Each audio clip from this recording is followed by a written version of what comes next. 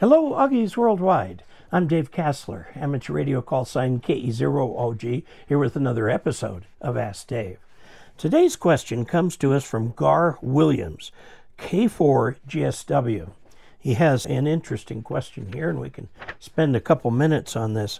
He says, hello, Dave. He's working on his general class license, and the manual says, for more information, the third paragraph states if you're interested in short-range regional contacts, maybe 80 or 40 meters would be a good choice. Longer-range contacts are easier on the higher frequency bands of 30 to 10 meters and 6. That what is said there is probably true for the daytime, certainly, not necessarily true at night. He says, I was under the impression that all things being equal, and with the same amount of power, the longer wavelengths, 40 and 80 meters, would be better for long-distance contacts, and the shorter the wavelengths, the more power would be required for the same distance. That is how people thought 100 years ago. When Marconi was still doing his thing and they were communicating with ships over the big, broad Atlantic and trying to get signals back and forth. And of course, we all remember the sinking of the Titanic and how much that impacted shipborne radio and so on. And the radio that everybody had to carry and monitor until reasonably recent, well, last 20, 30 years, that's recent for me, was to monitor 500 kilohertz, which is down below the AM broadcast band. It's a long wavelength indeed. Okay, and that is the one that has been in use since the days of the Titanic accident. Nowadays, people use satellites and HF and all of that, and so on and so forth. What we are getting into is what this book talks about. This is from the League, and I highly recommend it. It's called Here to There, Radio Wave Propagation. And this takes the entire HF, low frequency, and microwave, and so on, lots of diagrams and everything to show how it works without getting into the mathematics of Maxwell's equations. Basically, it comes down to this. There was a guy by the name of Heaviside. It was a wacko, weirdo kind of guy. He was also brilliant. And he is the one that took Maxwell's original 21 equations, which were done in terms of quaternions, and redid them in terms of vector calculus, and reduced the number of equations to 4. So when we talk of Maxwell's 4 equations, we're really talking of Heaviside's reduction of 21 quaternion equations. Quaternions are terribly poorly behaved, down to just the 4 equations. Now, just because they're vector doesn't mean you won't run into complex numbers. You will. But they're the ones that are kind of the absolute truth for describing how electromagnetic fields operate. Rather than dig into all of that, let's talk about another thing that Heaviside discovered. He co-discovered this at the same time with a guy by the name of Kennelly. It was for a while called the Heaviside layer, and then for a while the Kennelly-Heaviside layer, and nowadays we call it the ionosphere. He postulated that an ionosphere must exist because radio waves were seen to go so far beyond the horizon. It was well known that they traveled in a straight line, or relatively straight line. Einstein came through and showed that magnetic fields, electric fields, and gravity could deflect these. And it is known today that the radio horizon is about 4/3 that of the optical horizon.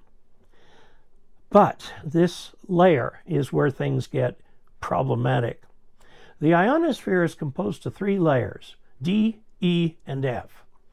D is apparent during the daytime when the UV radiation from the sun is strong enough to penetrate through the upper atmosphere, get down into the lower ionosphere. We're still talking 75 miles above our heads, and ionize it so severely that it acts more as a shield than a mirror. And 160 meter, 80 meter communications can't penetrate it in the daytime. Now, there's some things you can do with NVIS, but during the daytime, you'll probably have to use 40 meters. 40 is my favorite band, by the way. 20 is a close second. The higher bands are entirely dependent upon reflection from the ionosphere and may reflect, and think of it as a waveguide around the Earth. You've got this ionized layer and you've got the ground, and the waves bounce like this. They can bounce as many as 7 times to get all the way around the world. By then they're pretty doggone weak. You need a good antenna and high power to do that. So I did a video some months ago describing the various bands and how they worked. Basically 40 meters is good in the nighttime because the D layer goes away with the sun. So now the 80 meters can get up to the F layer. The F layer does the heavy lifting here. Then you've got 40 meters, which is open in the daytime and also open well into the evening. And right now, with the high sunspot cycles, is pretty good 24 hours a day. The next good band is 20 meters. Now, 20 meters is not affected by this ionization in the D layer, and it just travels right through it as though it's essentially transparent. Gets up to the F layer, is bounced, and so on. 20 meters is the workhorse amateur radio band, and you can get signals going enormous worldwide distances on the 20-meter band well into the evening. And if you've got good sunspot cycles, like right now, good sunspot numbers on our 11-year solar cycle, we're at the peak, about the 5.5-year point, you can get worldwide communications at night. Now, when you go up from there, it gets a little iffier. 12 meters would be good midday, 17 meters midday, 15 meters midday. Although, 2 solar cycles ago, I spoke with all of Russia, Europe, all places like that, on 15 meters at 11 p.m. at night. So the path was pretty much covered in darkness. And then you get up in the 10-meter band. The 10-meter band is open often in the afternoons, sometimes a lot more than that. Now, what happens with that E layer in there? The sporadic E, meaning from time to time, unpredictably, it will reflect waves. It can duct waves. It can C-A-N, duct, D-U-C-T, meaning take them as though they're in a waveguide and take them a long ways around the world. Very interesting propagation that you can do there. So the bottom line is this. The early radio pioneers were wrong, and it was amateur radio operators who showed them that they were wrong. They had to give up on spark and use CW or vacuum tube type transmitters, good antennas and so on, but you could communicate over different frequencies depending on the time of the day or the time of the evening. Voap, V-O-A-C-A-P, is a piece of software. It's online. You can run it online and put in your parameters for what you'd like to do, and it will tell you the time of the day and the frequency band to do it. And you'll find that you can get some pretty amazing stuff with it. Each of the HF bands behaves very differently from each other. This is one of the reasons that hams were given access to 60 meters. Not very much access, but a little bit. And that access allows them to use propagation features that are between 80 and 40 meters. So for disaster relief and things like that.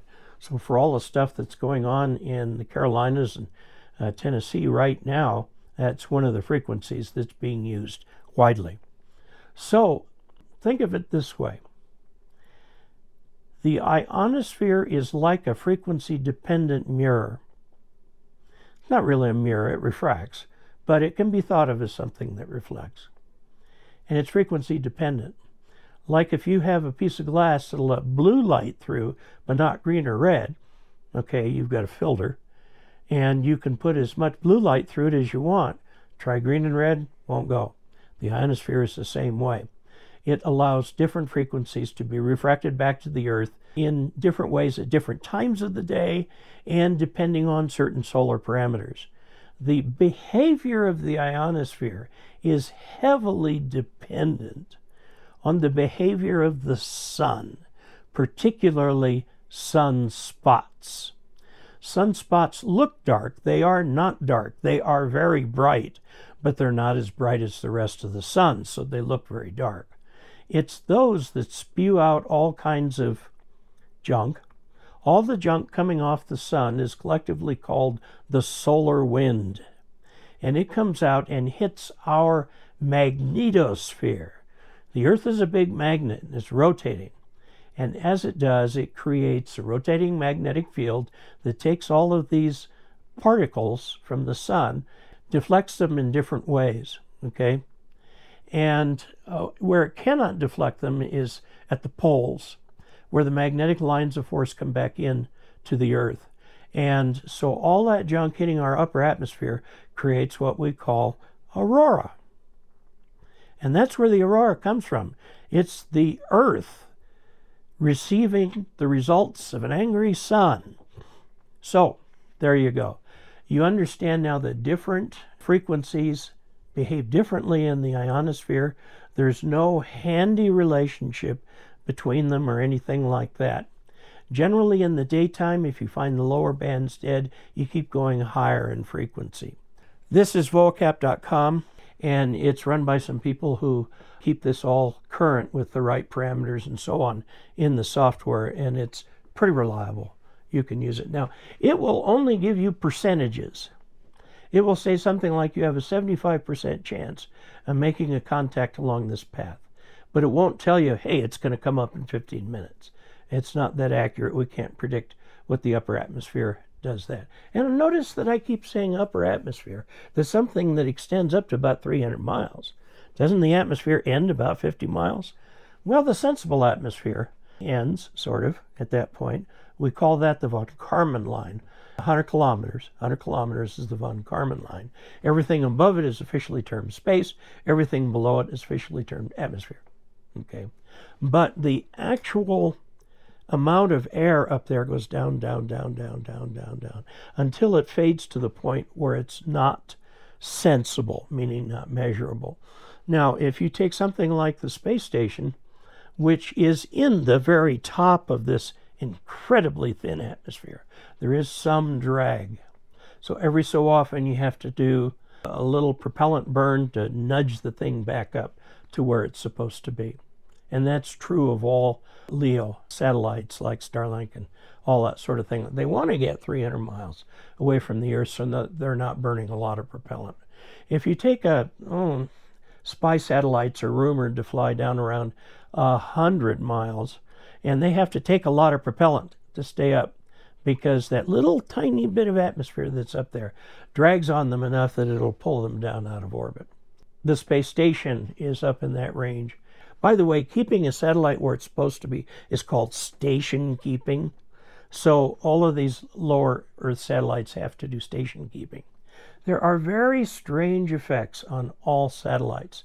Now, the orbit that the science fiction writer Arthur C. Clarke, invented, he says there is a place in orbit where if you put a satellite, it will appear to be stationary as it orbits the Earth because the Earth rotates at the same rate.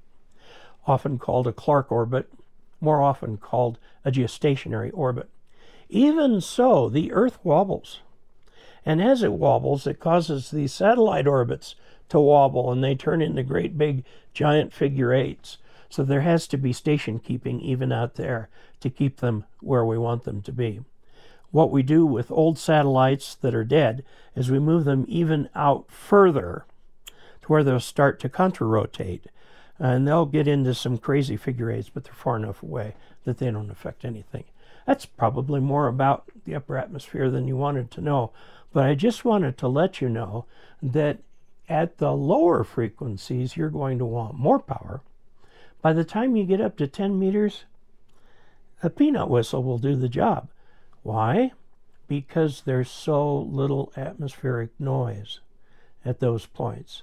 Most atmospheric static comes from thunderstorms, and the frequency range of the thunderstorms doesn't get up much above 10 to 20 megahertz.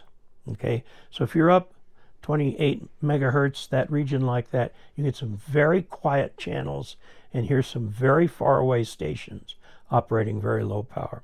So I hope that sends you on the right direction. This book right here, Here to There, Radio Wave Propagation, it's from the ARRL. You can get it on ARRL or Amazon. The author is Ward Silver, N0AX. So it's by Ward Silver, with contributions from others. There you have it. Get on the air.